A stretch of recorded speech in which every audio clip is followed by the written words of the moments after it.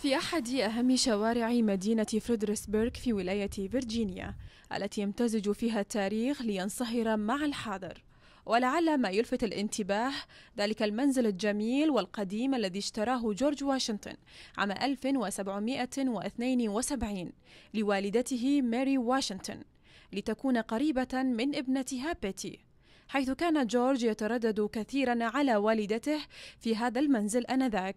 وشهد هذا المكان آخر زيارة لجورج واشنطن لوالدته ليحصل على مباركتها عندما أصبح رئيسا للولايات المتحدة الأمريكية عام 1789. The main section of the house was built about the 1750s, and George bought it in 1772 for his mother. He added on to it.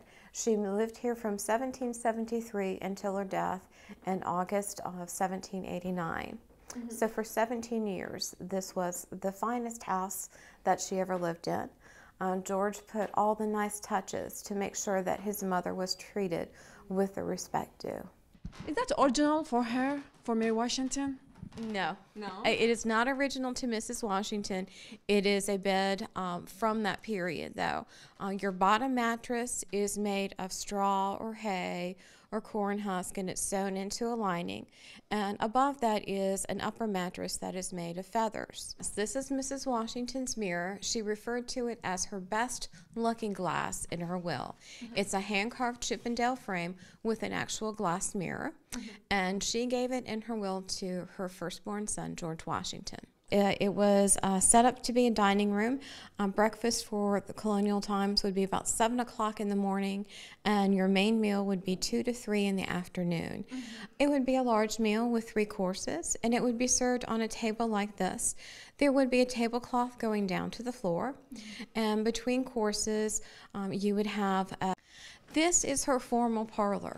This would have been used for entertaining of invited guests, and children were not allowed in this room. You had to be over 14 and considered an adult to be in this room. This is Mrs. Washington's guest room, one of them. It's very informal, very casual, very sparsely decorated, but it was never really used. She didn't hardly have any guests. Well, this is the second guest room, and this is more ornately decorated. This is the room that George Washington would have stayed when he was visiting his mother.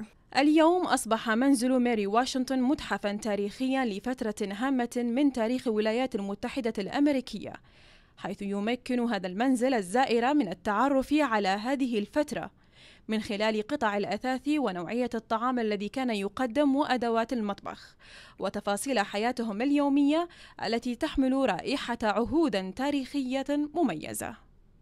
والدة الرئيس الأمريكي جورج واشنطن ومحبوبة الشعب ماري واشنطن عاشت هنا وتوفيت هنا، وأصبح هذا المنزل اليوم متحف يرتاده الزوار من جميع أنحاء العالم، فهو يحتوي على مقتنياتها ومقتنيات عائلتها الشخصية. لبرنامج مرافق العراقية الثانية، هند خالد، فيرجينيا.